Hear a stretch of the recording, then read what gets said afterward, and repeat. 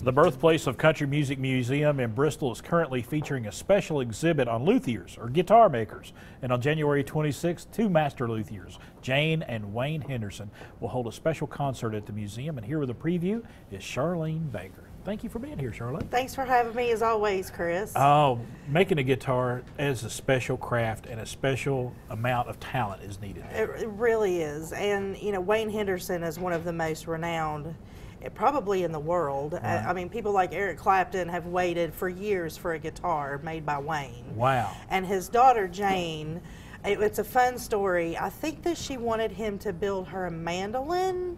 I could be wrong about that one, but you know, he told her she'd have to wait in line maybe 5 years, but he said, I'll tell you what, I'll teach you how I do it, and you can make your own. And so they're going to have a demonstration, and you know, the thing about Jayne that's very interesting, she is doing some really innovative things with, you know, sort of ecologically sustainable materials and things in her work. So she's going to bring some of the tools and materials and things that she is using to create her instruments to a demonstration, and then Wayne is going to play some of her instruments in a little concert following, and you could do a little Q&A. You know, it's going to be a great event, and for anyone who's interested in, I think, just Appalachian craft making or, you know, music in general, I think they'll enjoy this. And I'm really interested in it just because I feel like, you know, we have so many wonderful craftspeople, and he's an amazing musician also. He has a music festival and all of these things, and we're just really glad he's in our little community and not somewhere else. So we like to show those people off whenever possible.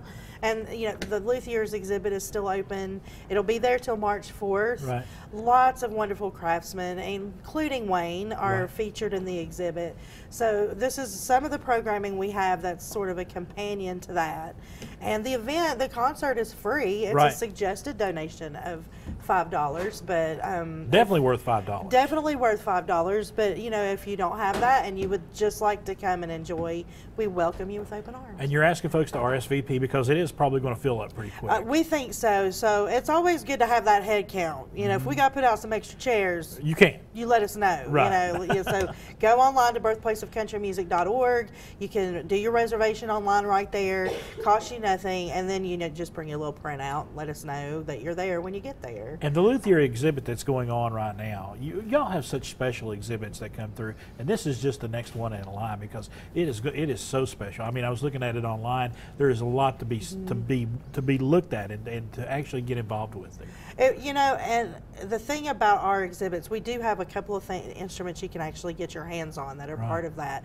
You know, things like cigar box instruments, and then there's a few displays where people have taken apart their work. And one, Kevin Four, is a good example of that. He was like, I didn't have any instruments that were finished.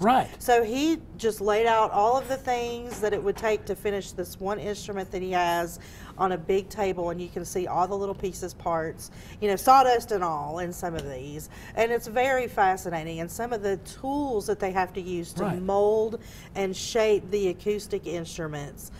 I don't know how it's possible, you know, to make anything sound to come out of, you know, it's just an amazing process.